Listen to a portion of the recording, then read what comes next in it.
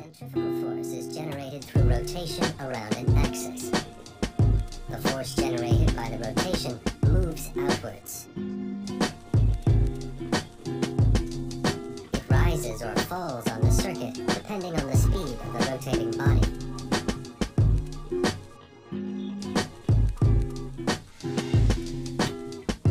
This property makes it useful for mechanical separation technology, for tasks involving separating heavy substances from light substances, or separating material with different densities. Centrifugal force acts on all particles. The material, which is specifically heavier, is pushed out more forcefully and quickly than the rest, causing it to deposit on the edge of the vessel.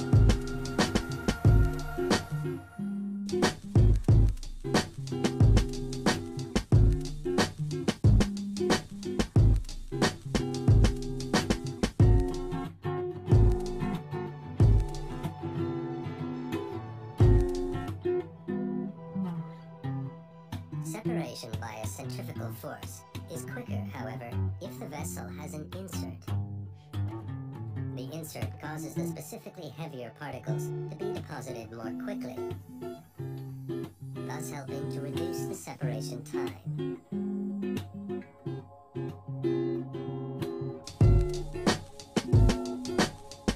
This leads to a higher throughput, meaning that larger quantities of liquid mixtures can be clarified or separated in the same space of time.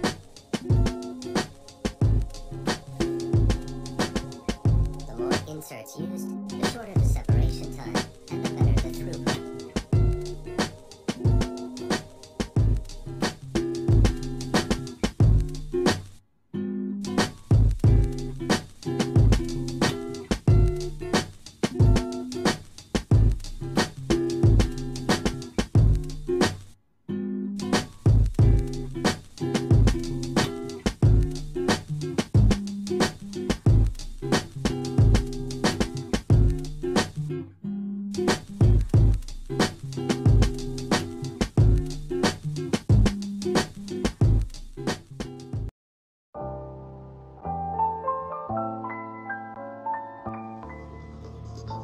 Similar to the vessel mentioned above, the area in the bowl is fitted with inserts.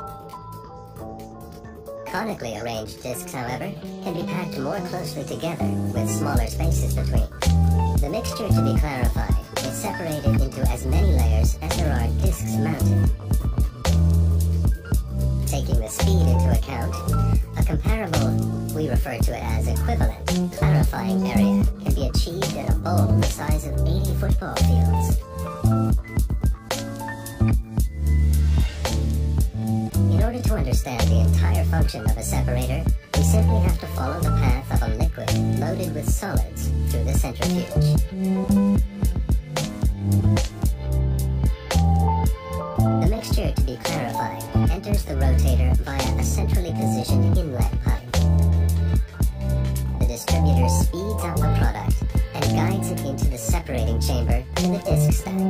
This is where the actual separation of the solids and liquids takes place. The discs are arranged according to flow mechanics.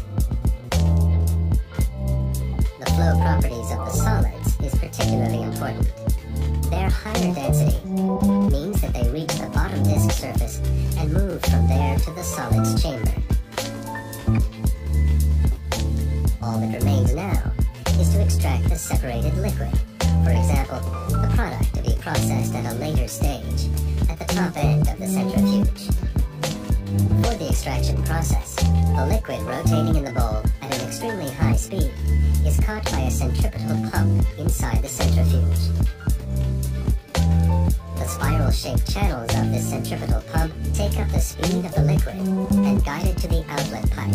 A high pressure level is created there, which forces the liquid out of the bowl.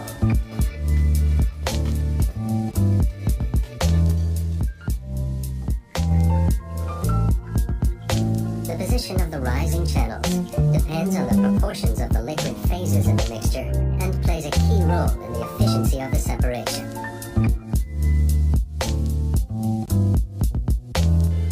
The mixture to be clarified enters the rotator via a centrally positioned inlet pipe. The distributor speeds up the product and guides it into the separating chamber to the disc stack. Their higher density means that they reach the bottom disc surface and move from there to the solids chamber via a periodically opening ejection system, or continuously by nozzles on the bowl periphery, as shown in the example.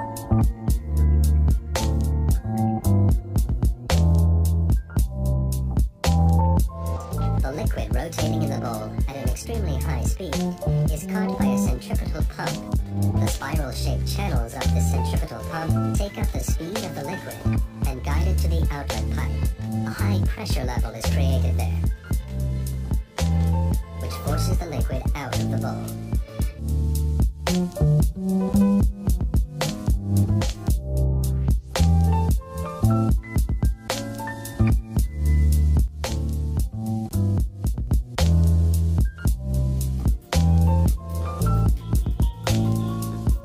A range of versions is available, from the belt drive through to the direct drive. The application is the most important factor. The new direct drive achieves the best results with the more rapid rotation of the separators. For achievement.